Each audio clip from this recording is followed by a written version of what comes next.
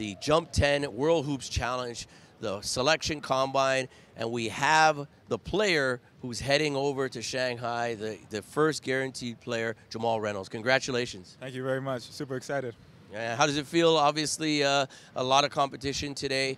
Some of the guys brought it. Some guys brought it even more. What does it mean to you to be a part of this event, Jump 10 World Hoops Challenge, and heading over to the exciting tournament, man? It means a lot. First off, I never got to go to China. Second off, to represent your country in any fact is an absolute privilege and an absolute blessing. So for me to get to have an opportunity to represent Canada in the Jump 10, I'm super excited, and I'm going to give my best effort to try and get first place.